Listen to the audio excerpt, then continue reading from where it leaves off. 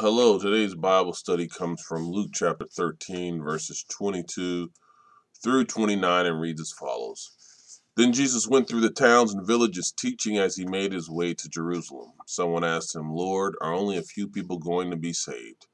He said to them, make every effort to enter through the narrow door, because many, I tell you, will try to enter and will not be able to.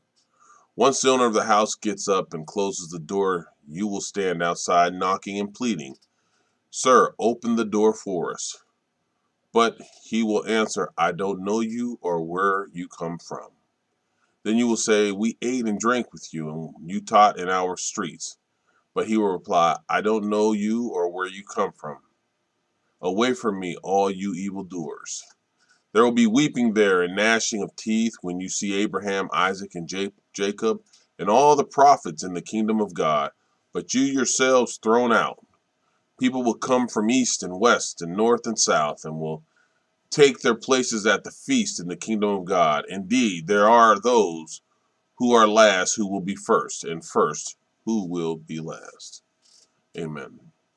Well, Jesus is on his path to Jerusalem to be crucified, and he's still working for the Lord. He goes through the towns and villages, and he's teaching them. He's teaching people, and he's telling them things. He is still preaching the word of God to his death. Someone asked him, Lord, are only a few people going to be saved? And Jesus didn't say yes or no right away, but he did answer them right away. He said to them, first of all, make every effort to enter through the narrow door. When he told them to enter through that narrow door, he was telling them it's going to be small. Everyone won't be saved. This door is narrow, and he speaks to the narrow door for a reason. And he says, because many, I tell you, will try to enter and will not be able to. So he's telling you everybody is not going to be saved. And just because you think you're saved, you're not. It's a narrow door. It's not a wide door. So he's telling you, make sure that you are ready. Jesus pointed back to the only person salvation we can really know, asking, are you yourself saved? That's what he was also saying to him. I tell you, he tells them, make every effort to enter through the narrow door. Be saved. Because many, I tell you, will try to enter and will not be able to. And once the owner of the house, the Lord, gets up and closes the door, that's it. You will be outside of the kingdom of God. And he says you'll be outside knocking and pleading, sir, open the door for us. What he is telling you is once the door is closed, it is closed. It is not going to open back up in the morning, in the afternoon, or at night. It is closed.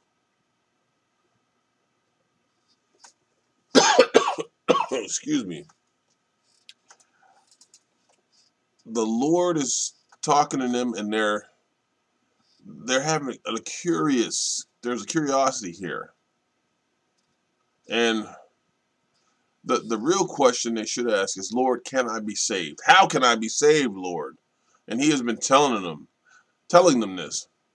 A narrow gate, the door, also implies that we won't be taking anything else with us. There won't be no things unnecessary. It's just going to be us.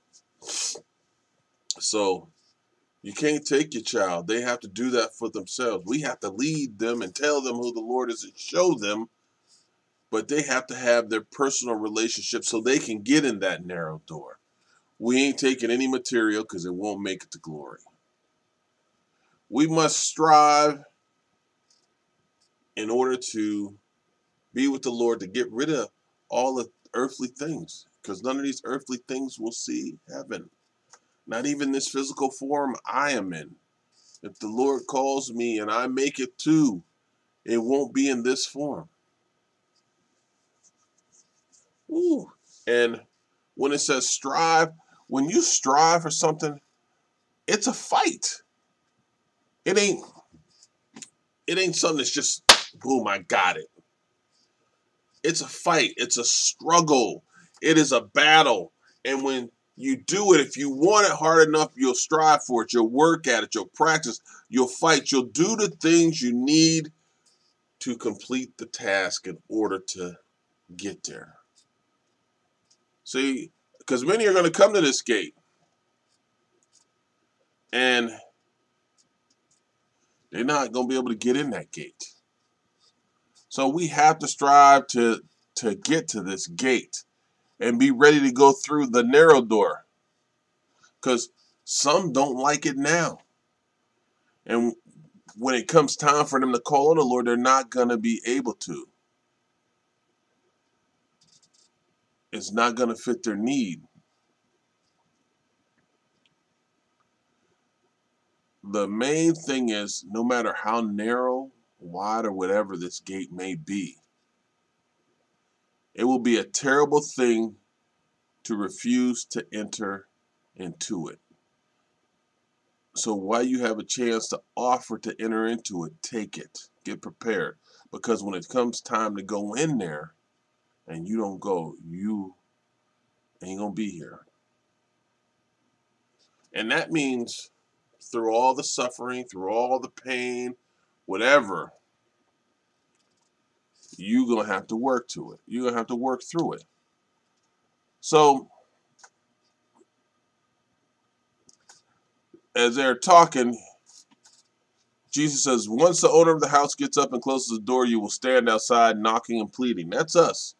Because we're going to be asking the Lord, take us with you. We don't want to be here. We don't want to suffer.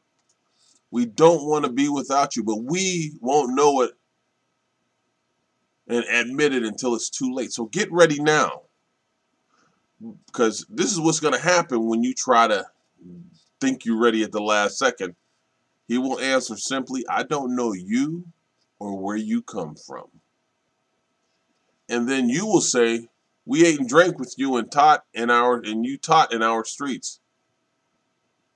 If you didn't take it in when I was doing it, then he will reply, I don't know you or where you come from.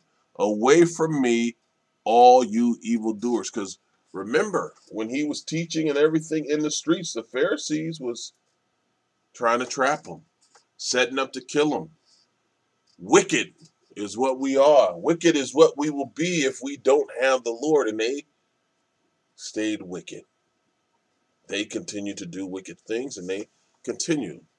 Now, he tells you what's going to happen with this, too. There will be weeping there. There will be gnashing of teeth. Oh, and when you see Abraham, who I've been telling you about, who was professing to love me and left to be with me, his son Isaac and Jacob, and all the prophets of the kingdom of God, they're going to be with me. But you yourself will be thrown out. People will come from the east and the west and the north and the south and will take their places at the feast in the kingdom of God. First of all, remember in Acts that the Lord said he wanted his word to go to the four corners of the earth. So expect the word to be showing up from the four corners of the earth. The east, the west, the north, and the south. And where will they take their places at in the feast? In the kingdom of God. They will be in the door. Indeed, there are those who are last who will be first. Remember, the poor, the widows, God has a special place for them.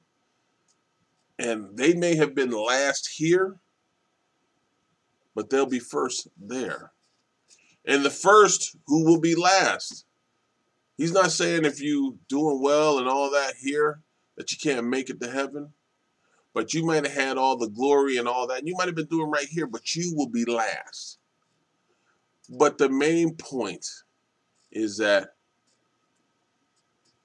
you get to get in there. So get ready for that door. Get ready to have it open up and be ready to go into it. Amen.